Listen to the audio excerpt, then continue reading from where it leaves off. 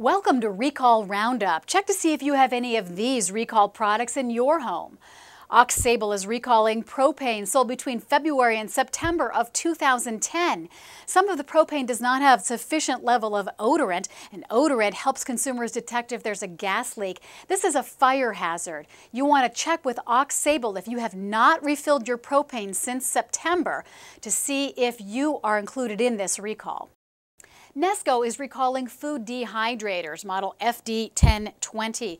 The control unit for the food dehydrator can overheat, and that's a fire hazard. If you have one of these, stop using it immediately. Contact Nesco, and the firm will send you a free replacement control module for your food dehydrator.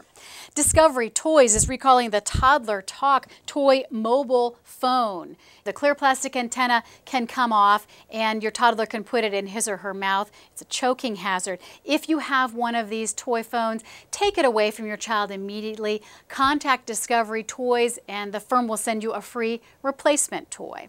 And finally, White-Rodgers is recalling programmable thermostats, about 180,000 in the United States. These were distributed by more than 40 power companies across the country. The problem is that it's a fire hazard. The AA batteries that power the thermostat's clock can leak.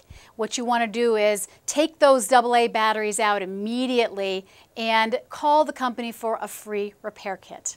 And that's Recall Roundup. You can check our website, cpsc.gov, for more information on these and other recalls. You can sign up to have recall announcements sent directly to your email inbox. You can also download the government-wide Recalls app, recalls.gov.